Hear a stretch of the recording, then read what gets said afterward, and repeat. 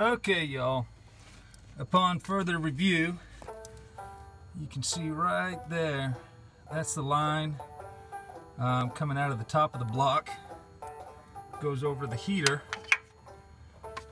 so it comes out there and goes into the firewall down in there. And I'm pretty sure that is the cause of all my problem right there. Let me see if I can get it in the... Yeah, you see it's moving around in there pretty good. So we're going to try to get that out of there and get her fixed. Alright, well, I got her off. Of course, you know, we seem to be missing something off the end of that. Hose came out alright. It definitely needs to be replaced. It's all jacked up. But the big problem is right down in there. There's still that piece right in there. So I'm not sure how I'm gonna get that out yet. But I'm gonna run down to the parts store and see if I can't find what I need, at least with this stuff here. And stay tuned, this should get interesting. Alright, y'all, I just went to a parts store. I'm not gonna say which one, but it's a national brand, or national chain, I should say. And how are you gonna work in a parts store and not know anything about car parts? You know, I'm not asking a lot.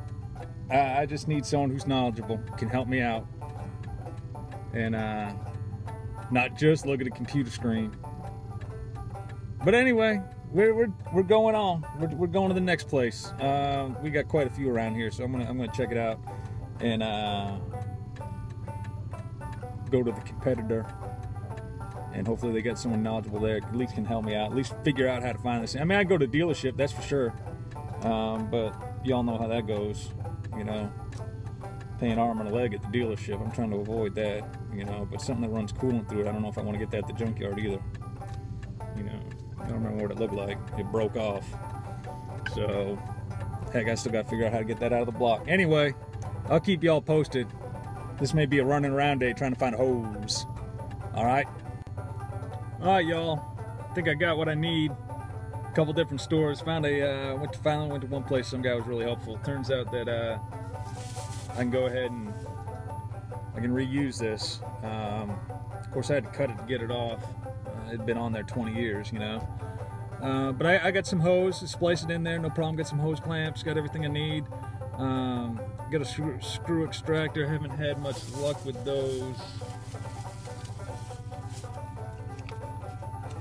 One of these right here, I don't know if you can see that, but anyway, you know, you put it in there and twist it, it's supposed to pull everything out. I'm just afraid that the other end of this coupling is so shy, it's all aerated, and you know, what the heck is a camera? There it is.